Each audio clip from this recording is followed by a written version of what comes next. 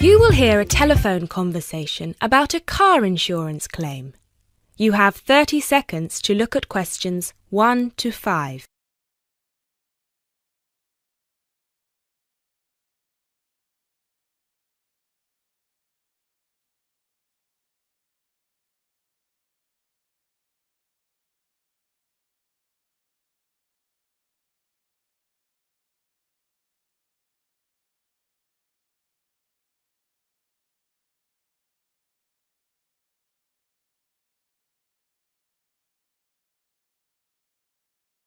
Good afternoon. Watto Insurance. This is Janet speaking. How may I help you? Yes, hello. I would like to make a claim on my car insurance, please.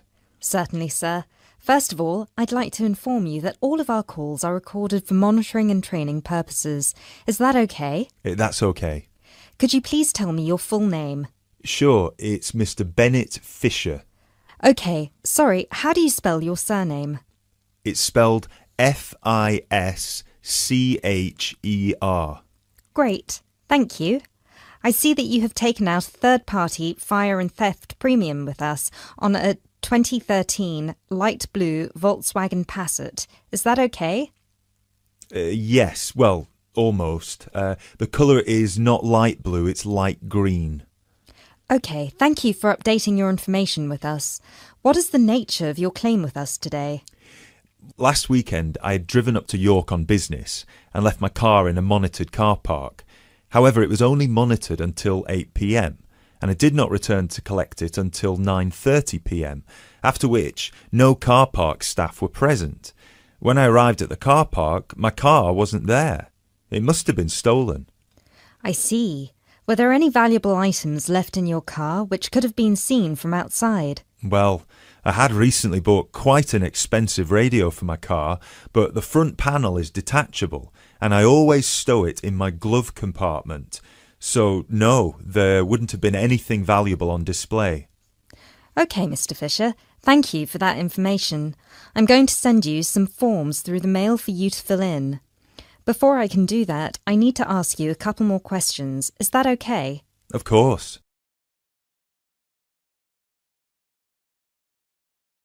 You now have 30 seconds to look at questions 6 to 10.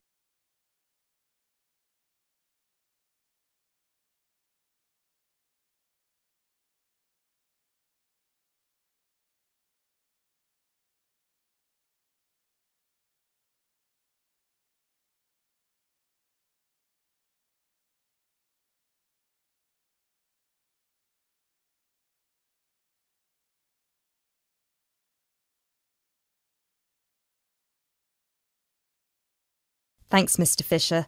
First of all, could you let me know your policy number, please? Of course. I have it right here. It's G34C245. G34C245. Thanks. And the type of claim? Shall we say stolen car? Yes, the car was definitely stolen. I reported it to the police immediately. I actually have the report number here if that's of any use. No, not right now. But keep hold of that as we will need to see a copy of the police report eventually. Which police station did you report the offence at? York Police Station. Was it your first time in York? No, but it was the first time I'd driven there. I usually take the train. Were you aware that the car park was only manned until 8 p.m? No, I was not aware of that. Were there any signs put up on the premises that informed car owners of the risks of leaving their cars after normal operating hours? Yes, but they said the car park was going to be guarded until 10 p.m, at which point the entrance is barred so no cars can come in or out. Was any reason given for that sudden change? The police informed me that the staff on duty that night had left on an urgent call. I believe it was something about a family member being admitted to hospital. Were there any personal items left in your car? Yes. First of all, there was the car radio I mentioned before. Ah, yes, of course. Anything else? Just some CDs and an old jacket. Right. Thank you, Mr. Fisher. I have everything I need for now and will send these forms out to you shortly. When you get them, please fill them out with as much information as you can, and where possible, include copies of any relevant documents to support your claim, such as police reports and registration details. Once you have returned that to us, we can then start to assess whether you will be eligible to receive compensation. Do you have any further questions for me today? No, that's all. Thanks for your help.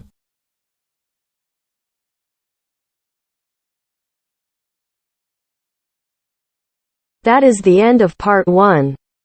You now have half a minute to check your answers.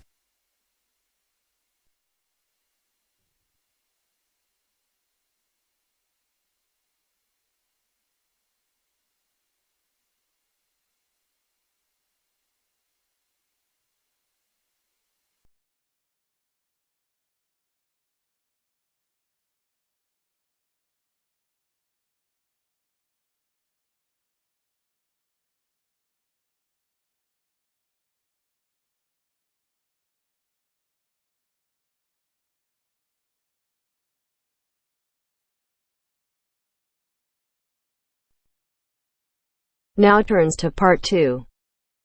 Part 2. You will hear a recorded message giving information about an area where tourists can visit to taste local food. First, you will have some time to look at questions 11 to 13.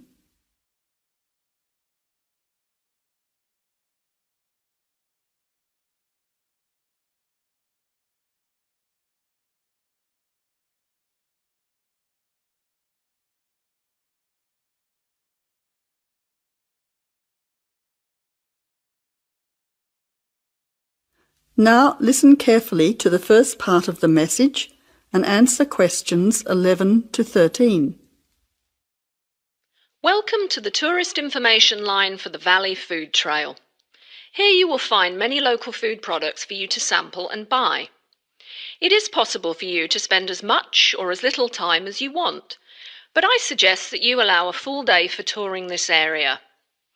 Of course, there are many half-day tours available for those of you short on time. Now, it's quite a large area and stretches from Brookville to Ford Hill.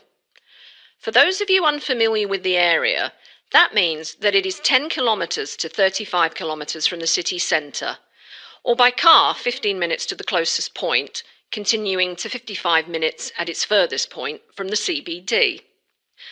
Of course, apart from food, there are many other places of interest in this area, including cafes and restaurants and galleries and studios. But I wouldn't recommend you go here to see parks and gardens. The other information lines will give you specific information related to these particular attractions. Before the final part of the message, you now have 20 seconds to look at questions 14 to 20.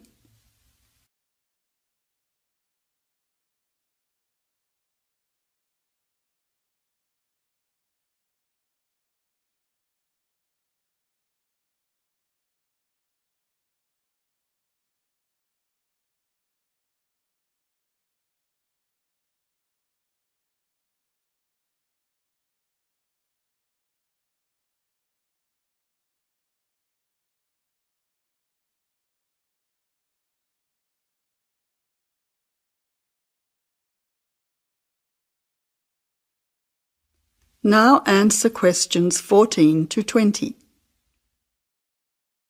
But let's go back to food. If we begin in Brookville and head north towards Upper Valley in a clockwise direction, passing West Valley on West Road, we cross over Coast Road to come to our first place of interest, Magic Coffee. This is not to be confused with the Coffee House, situated opposite on the other side of the valley on the railway line.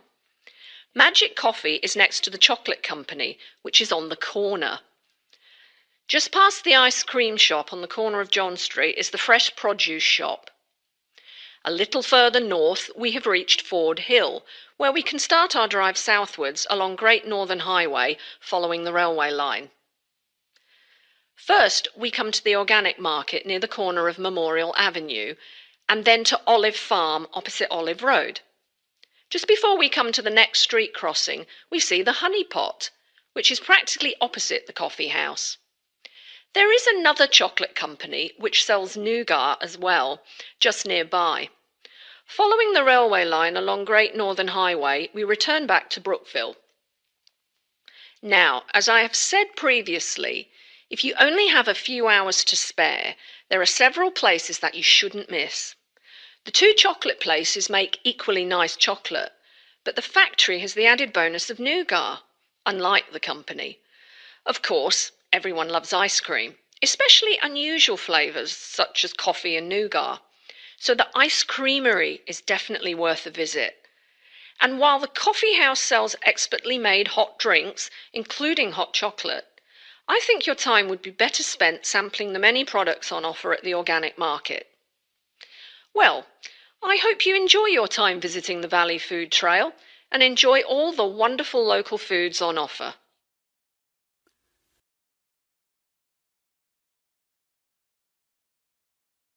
That is the end of part 2.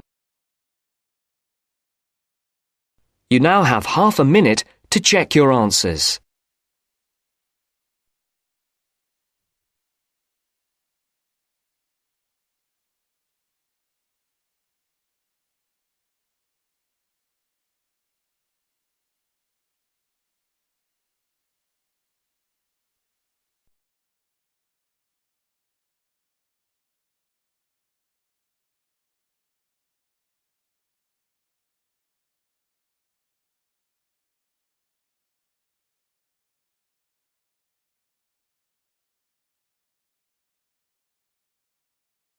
Now turns to part 3. Part 3. You will hear a conversation between two students who will discuss a project they're working on together. You have 30 seconds to look at questions 21 to 27.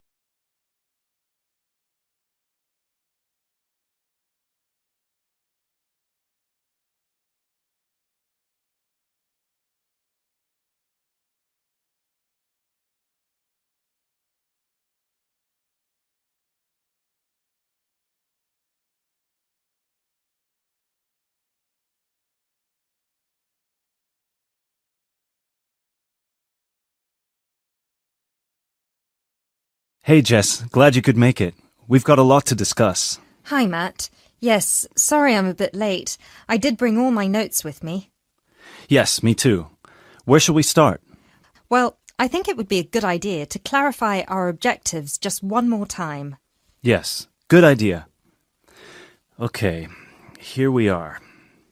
We need to record, photograph, and identify the plant species in 10 1-square-meter plots. Does it say anything about where these plots should be and how they should be laid out? Ah, here it is. It says that all the plots need to be no more than 10 meters apart. And how do we choose them? Ah, this is the fun part. I remember this. Here we are. Make a 1-meter square frame using bamboo sticks available from the department stores. Yes, we've already done that. I know, I'm just reading the whole section. Okay. One person stands roughly in the middle of the chosen area and throws the frame. The other person uses a tape to mark out the square where the frame landed and returns frame to thrower. The thrower then turns a few degrees on the spot and throws again. The thrower must turn slightly after each throw and vary the force of the throw until after the 10th throw they are pointing in almost the same direction as the first. That sounds a bit complicated. That's only because it's all in writing. It's just a simple throw, turn, throw, turn, throw, turn until we have 10 squares. And I guess you want to do the throwing. Well, if you don't mind. I'm sure you'll be more accurate at marking the squares. Yes, I am sure I am, and I'm sure you've got a stronger throwing arm.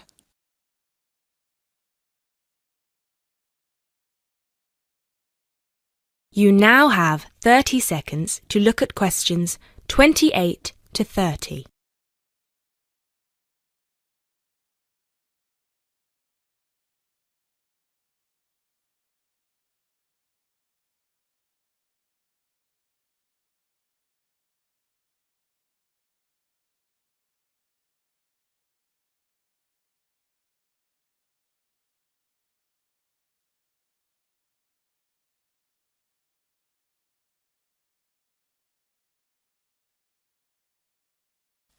Okay, good. We've got that sorted. Now we need to decide where to go. Yes, I've been thinking about that and I've brought the map. Ah, well done. I forgot mine. Now, I've identified 3 possible locations, but they've all got some disadvantages. Okay, fire away. Well, the area around this lowland marsh could be interesting. There'll be a lot of interesting water plants here. Looks good, but what's the problem? Mainly that it's already a designated nature reserve, and I think there's already been a lot of research done here. Ah, I see. Well, I'd rather do something that's new and can be useful. I agree. That's why I identified this area further west. See, here, behind the beach. Oh, yes, I see. That area there, where it's flat, but quite high. Exactly.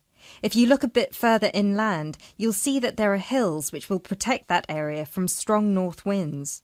I see. Excellent. But what's the problem? Just that it may not be very interesting. We know that the geology there is not conducive to a wide variety of plants. I agree.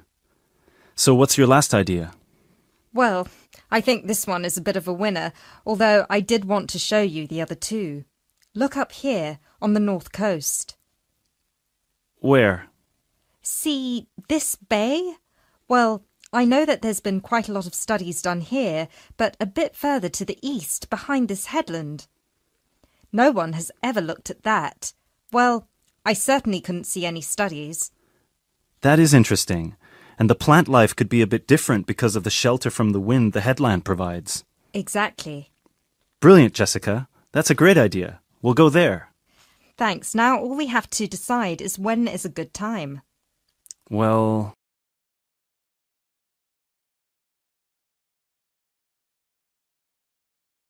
That is the end of part 3. You now have half a minute to check your answers.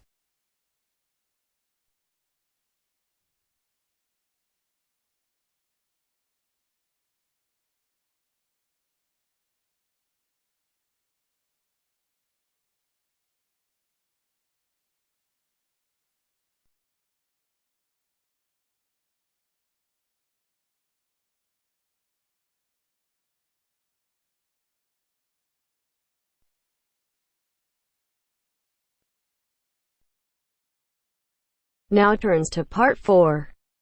Part 4. You will hear part of a lecture on the current and future use of mobile phones. You now have 30 seconds to read questions 31 to 35.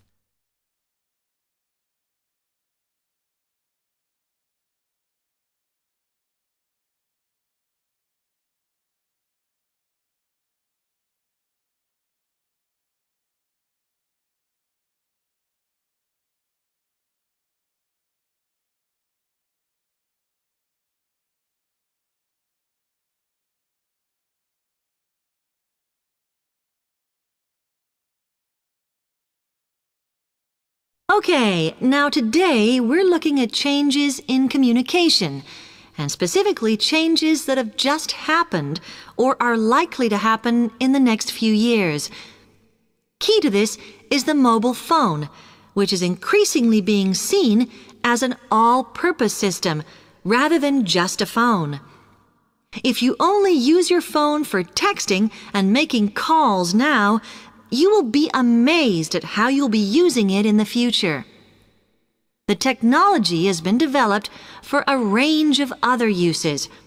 For example, phones could be used so that if you are meeting someone and they get lost, you could send them a map of your location to help them. This will save all those complicated explanations over the phone and our poor friends or colleagues trying to drive and find out where they are at the same time.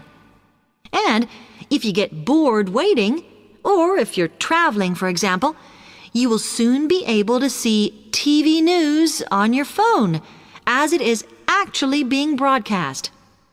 This means that you won't have to miss any of your favorites if you were away for a few days. Most people have got used to texting now, and young people send pictures to each other. But what is exciting is the possibility of putting music with them before you send them. And it's not all frivolous. Phones are going to become even more critical in business and education. Some recent developments have a highly practical usage. So, for example, as lecturers, we will be able to send everybody a text to let them know if lectures have been cancelled. And the new phones could have a further use in education, as well as business, as they will enable us to go to any destination, such as when we are doing a field trip, for instance, and from there to send data directly to a computer so that we can access it when we get home. This means we will no longer be limited by what the phone can store. You now have 30 seconds to read questions 36 to 40.